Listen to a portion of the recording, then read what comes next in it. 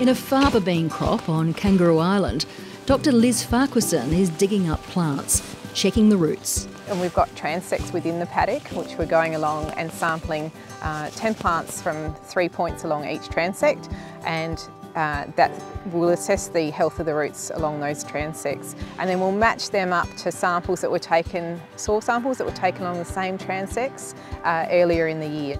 6 months before this, soil samples were taken by researchers from SARDI, the South Australian Research and Development Institute, the research division of the Department of Primary Industries and Regions in South Australia. And they revealed disease-causing pathogens at concerning levels in a third of the paddocks. That's considered pretty high. Now researchers are checking how those soil-borne pathogens have translated to root disease. They have those pathogens that were detected in that first soil sampling, have that manifested into significant disease and compromising the health of the crop. And the second thing, we're looking at how well nodulated the crops are, and if we do find crops that are poorly nodulated, we can then follow up with the grower.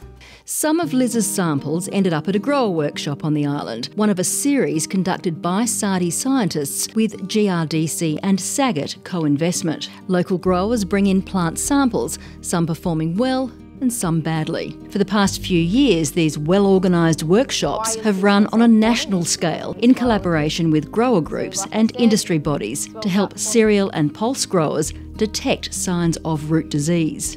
Above ground growth is just the tip of the iceberg. It's the roots underneath that are really propping it up. We find most growers don't spend a lot of time digging plants up and looking at the roots, partly because it's a bit of harder work, they're time poor.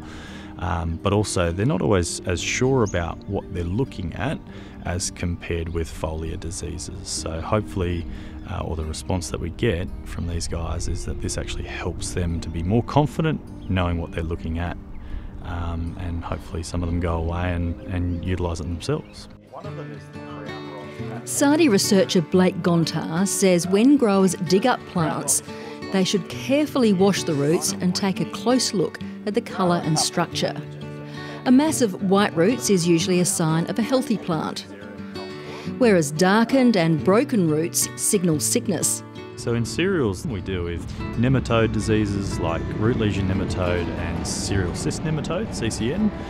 We have fungal diseases like rhizoctonia and take-all, and then we also have oomycete diseases like pythium.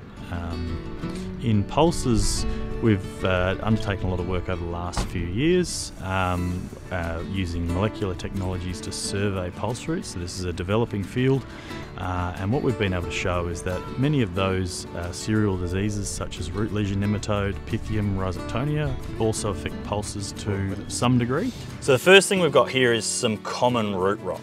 He steps growers through some of the main things to look out for. Firstly, in cereal. It was a running joke.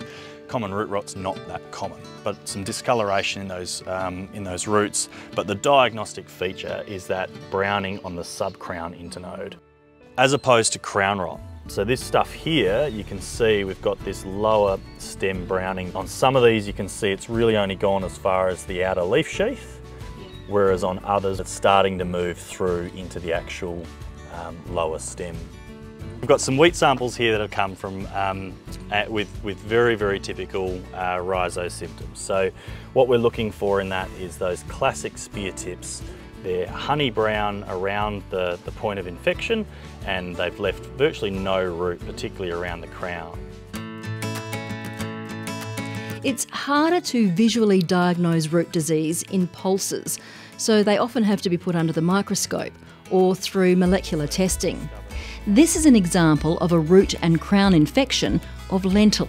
And this is a lentil, and we can see this really dark lesion around where the seed would originally have been joined, and often that'll develop into a really pinched taproot or almost crown of the plant. We've got quite good infection here of pythium, where we've lost the loss of the outer root cortex is typical of pythium.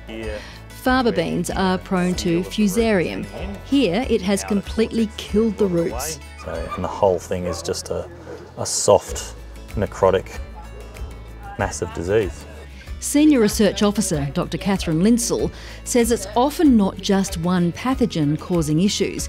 There can be many But I think at the same time. That CCN and crown rot are probably the two things that you want to think about before any of Pratt's Pythium rhizo.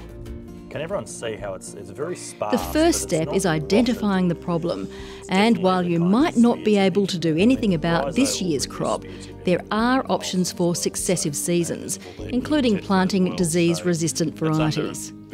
So the first thing that we suggest is identifying the causal pathogen, and SARDI has a DNA-based soil testing service called PredictorB, and we use qPCR tests to very specifically and accurately identify which pathogens are present in soil. There are fungicides that can be applied, and then sometimes it's just around rotation. So if you know what the pathogen is there, you can usually take some sort of management action. The key message: don't overlook the roots beneath your boots.